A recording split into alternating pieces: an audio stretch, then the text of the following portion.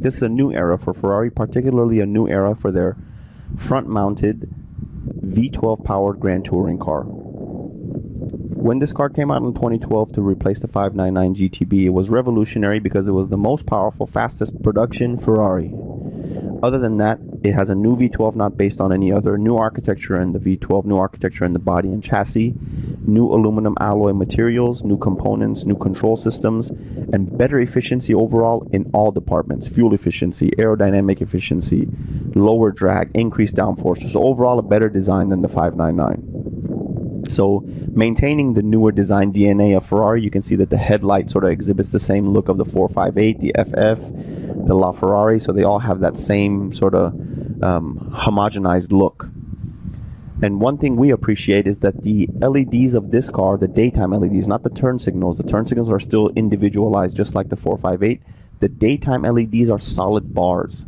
When you look at this car from the front, you see this sort of sinister look, and those solid bars really attribute to that.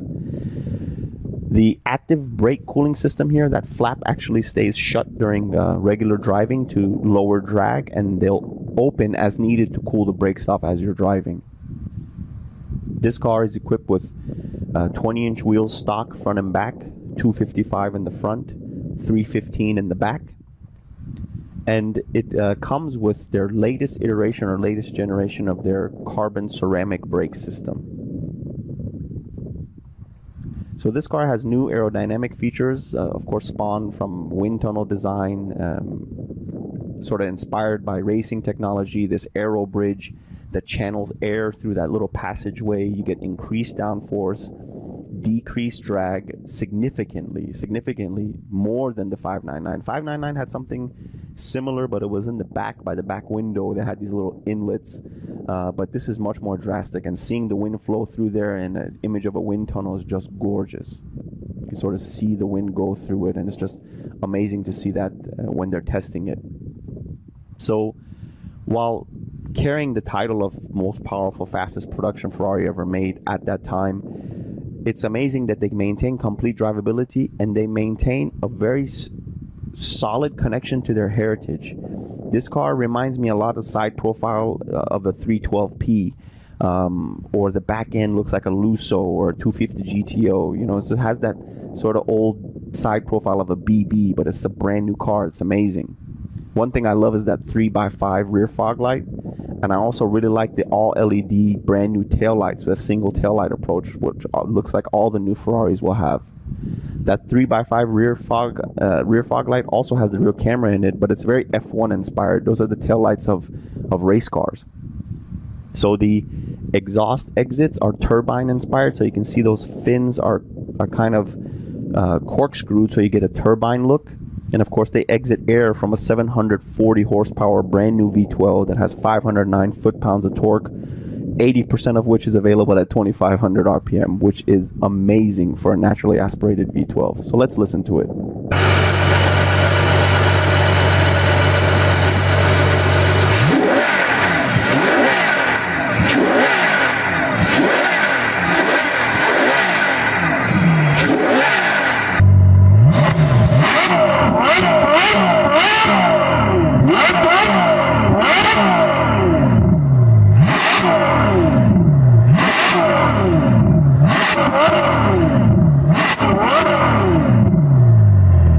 So this car is actually lighter by 154 pounds than the 599, a lot stiffer. Dimensional wise, the car is 2.5 inches lower, a little bit narrower, a little bit shorter in the length overall, a little bit shorter in the wheelbase.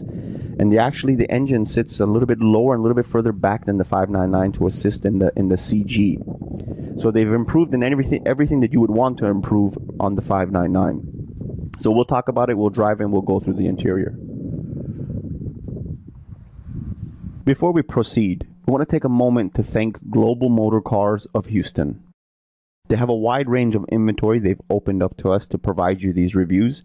They have newer cars, certified cars, exotic cars, custom cars, classic cars, luxury cars, daily drivers, SUVs. So they have a wide range that can cater to a lot of customers' needs.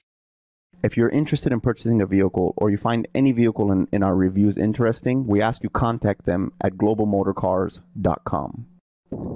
Alrighty folks, this is going to be incredible. We have an exceptional example of a F12 to go through, the interior full in detail. There's so much to talk about, being that this is a completely new car, and it's literally the most exceptional Grand Touring car that they've ever made. We completely agree with that statement. So let's go through some of the interior and talk about some of the form, function, some of the button layout, and some more in detail. So here we go. We have the key, which is almost identical as the 458 key. They don't have that sharp tip. It's actually very flat on the tip. On the modern Ferrari keys, they don't have a keyless system yet, but I suppose maybe they'll have one in the future. Who knows? I mean, Ferrari is very driven by heritage, so it'll be interesting to see if they drop the traditional key. So let's talk about some of the interior in detail. I should say that the door operation and the feeling you get from the locking mechanism itself is similar across all the models. So to begin here, Ferraris can be options to the owner's desire, I mean, to no extreme. And they have a new tailor-made program for the truly bespoke orders. This car is one of the most exceptional, tasteful builds we've seen in factory form. What you see here is a little over $70,000 in just options alone, dealer options alone. There's bare carbon fiber everywhere, and the interior is almost a bone-colored cream with a contrasting black inserts and Alcantara inserts. I don't think there's a panel in this car that wasn't optioned in some way. The tight fit and finish of the leather panels also appears on the other Ferrari models. This F12's contrast stitching and French seams, where the black and cream contrasting Alcantaras, I mean, where those meet, I mean, it's gorgeous. It resembles something that like a famous Italian clothing designer would have imagined. The incredible thing is that the edges and the corners and everything are lined to perfection. They're lined true by hand. So on the panel here, you have the traditional door handle of the modern Ferraris, like the handle of a 458 and probably other newer generation Ferraris. And just below that, you have the controls to open the trunk and the fuel door below, which are located conveniently in the panel rather than on the floorboard. The door sill here is presented in bare carbon, which has a nice glossy finish topped with a Ferrari emblem justified center. And when you tap it, it has that true thick quality sensation. And you can tell that, I mean, it's just very, very stiff piece. I mean, obviously it's carbon, it's going to be stiff, but you feel the quality. Above it, you have the seat controls, the lumbar, the heat, very simple seat controls. And the seat again echoes the tasteful setup of the color matched Alcantara inserts. So they're the same color, but one of them is leather and one of them is Alcantara with a contrast black Ferrari stitch. The horse is stitched.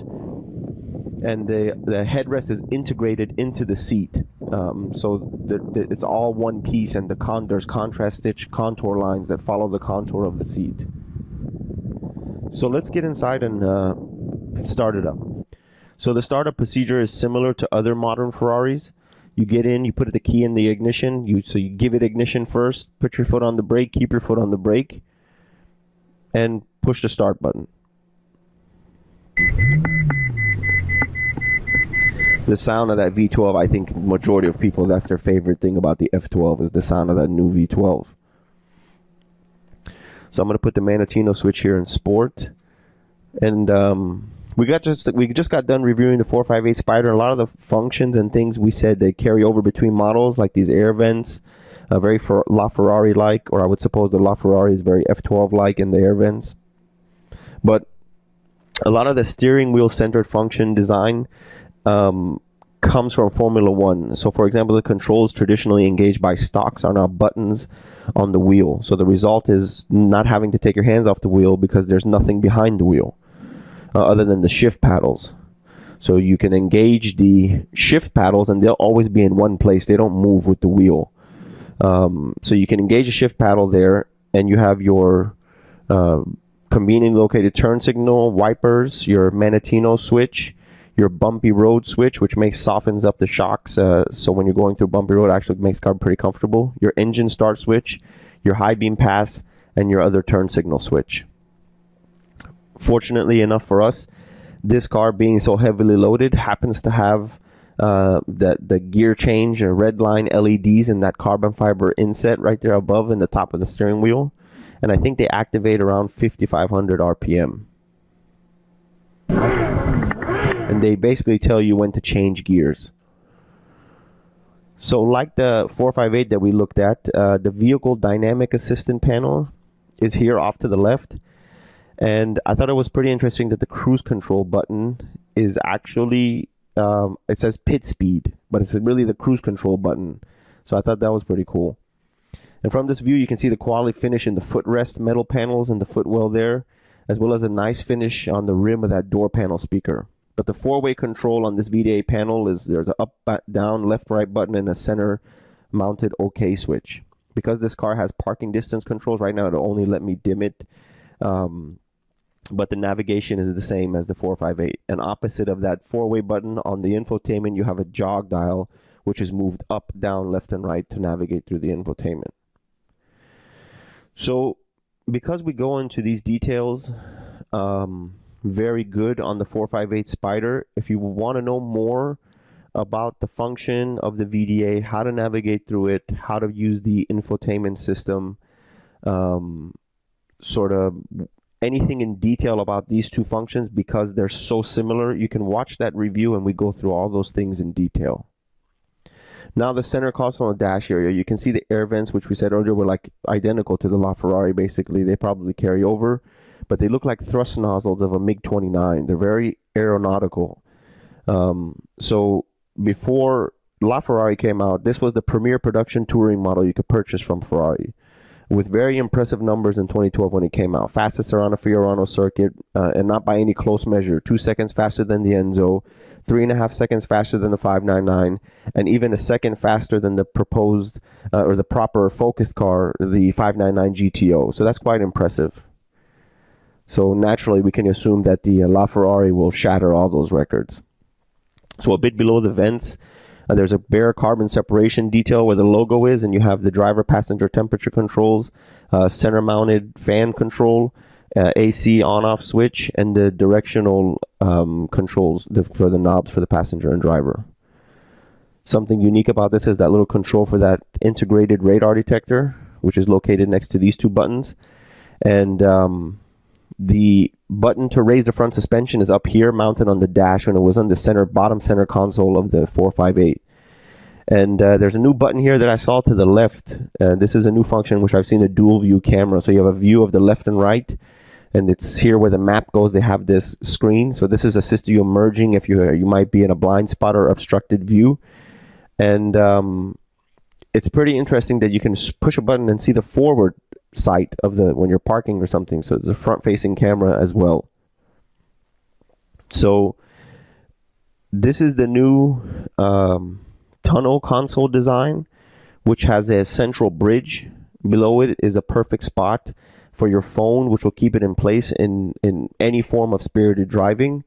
The functional center bridge is finished in bare carbon and has a very lightweight design. The drive mode function found here is reverse, automatic mode, performance start, which is the launch control, and the hazard light switch.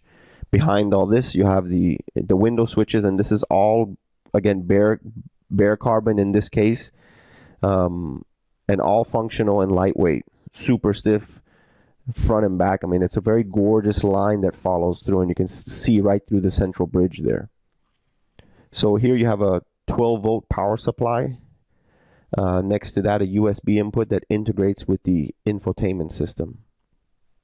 So because this car is officially a grand touring car, you have a raised shelf behind the seats that has volume that you can stow away items, and these items can be secured via hand-finished leather straps.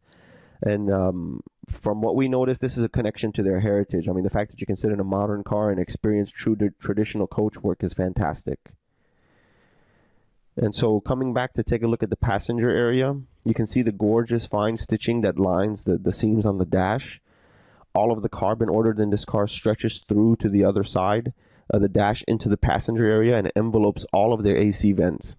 So inlaid in this leather is the F12-Berlineta logo, and below some of these F12s have a passenger display option that gives them RPM speed, so they're engaged in the experience as well. I mean, we're truly impressed by the amount of carbon in this car. So right in the center of the dash off to the left, you have that, of course, the glove box open switch. And so coming back to the other side of the steering wheel, if you want to engage or disengage the parking brake control is found here to the lower left of the steering wheel. So you have the auto park and the manual engage switch, the mirror control, and the headlight knob. Below the headlight knob is this rear fog light, which is pretty cool. It's that 3x5 sort of F1 looking rear brake light, but it's manually turned off in this car as a fog light switch here on the knob.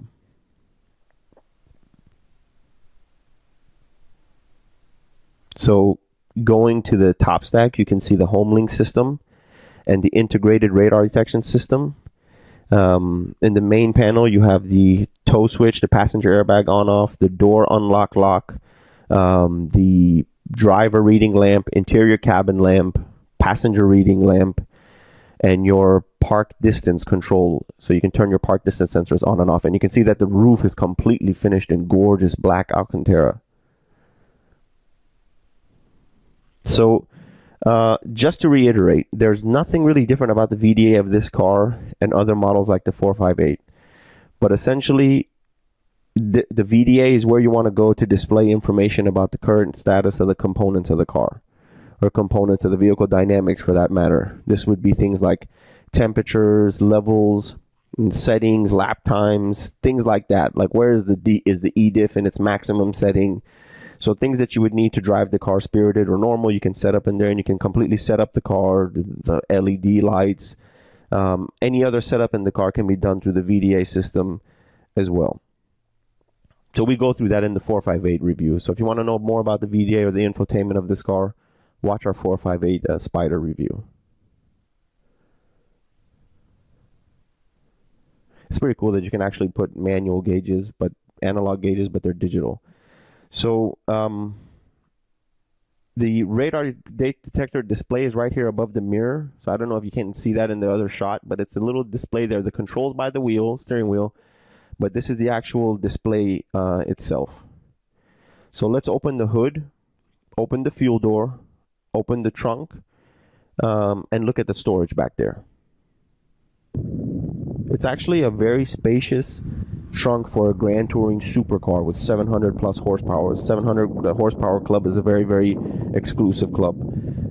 It's all covered in beautiful quality carpeting. The red bag has the car cover in it. You have a battery condition, metal and leather storage latch tie downs, all very functional. And you have the same tie downs on the other side. So there's a convenient shade for your trunk items that moves to provide a bit more space.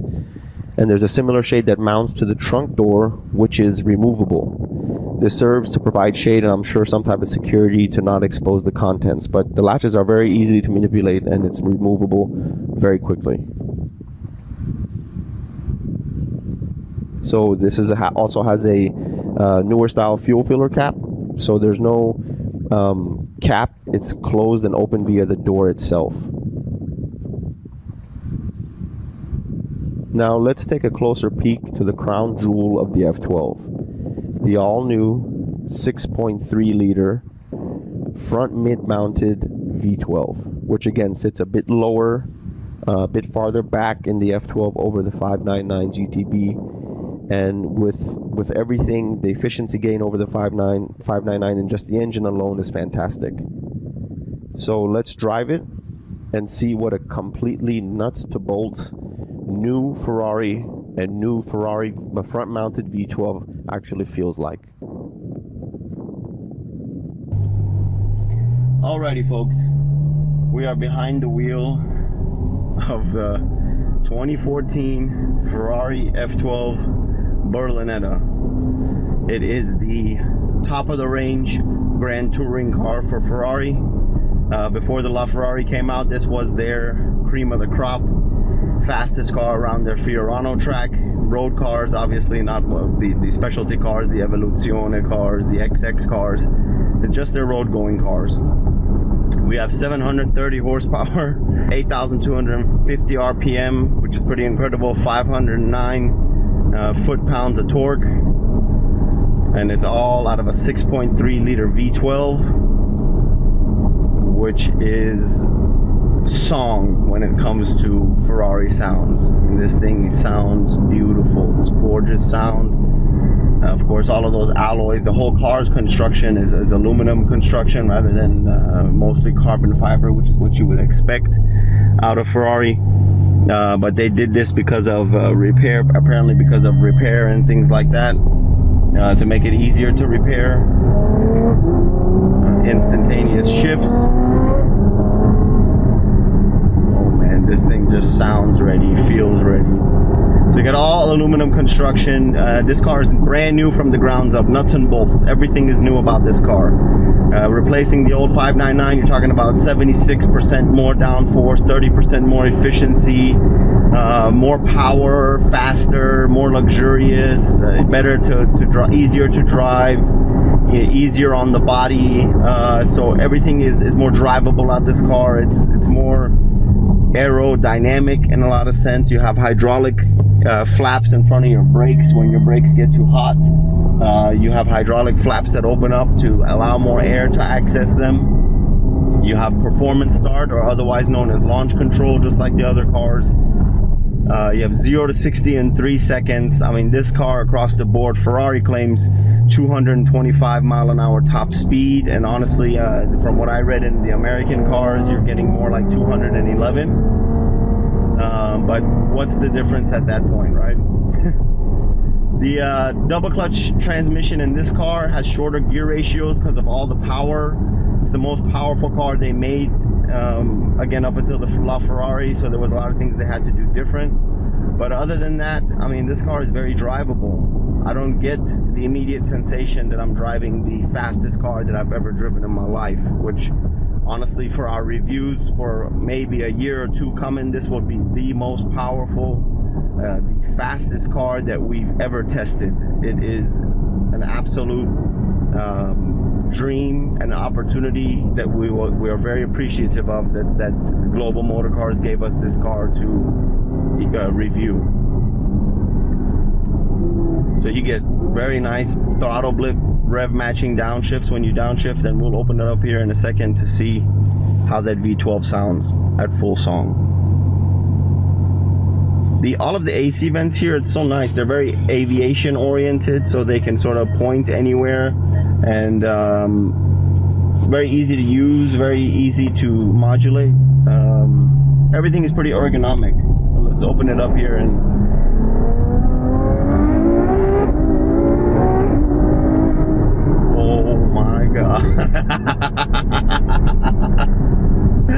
oh man, that was amazing. I just got to 60 miles an hour in like 3 seconds. I don't even know what happened. When this car gets moving, it moves and it does not stop. Torque is there, although it says max power is at 8,000.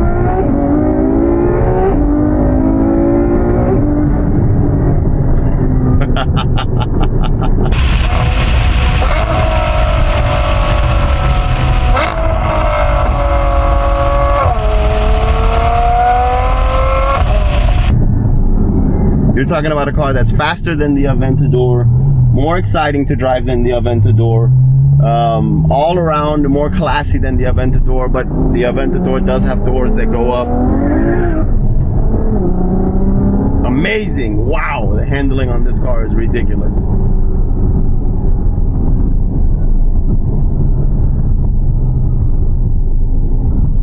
It's really planted in all conditions you put it through. Truly is a grand touring car for the distinguished customer.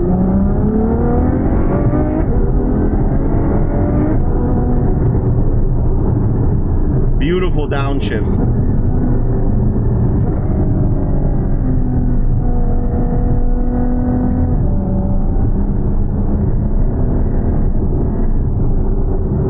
But I tell you what, with all this power, with all of this aggressiveness and focus,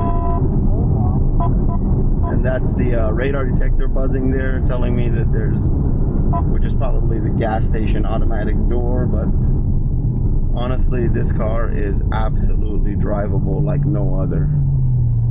Really, you have a grand touring car with immense power, and it feels very civilized, very civilized. And in this driving condition, if I was to push this bumpy road button, now all of a sudden the magnetic ride control will sort of smooth everything out and make this car even more drivable, which which is pretty impressive.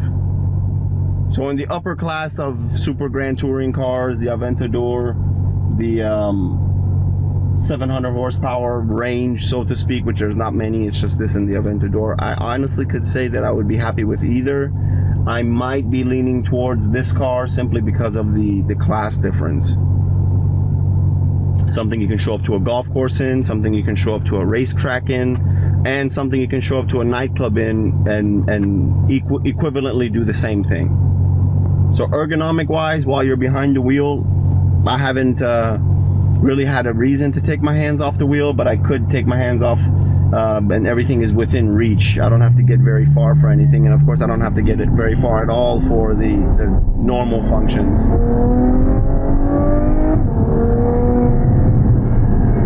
I mean, this car makes amazing sounds, feels fantastic. The torque is outrageous. When it pins you back into the seat, your head is there and it's not moving until you lift off the throttle. It is absolutely blitzkrieg. You put the hammer down on this car and you'll be going bonkers until you release it.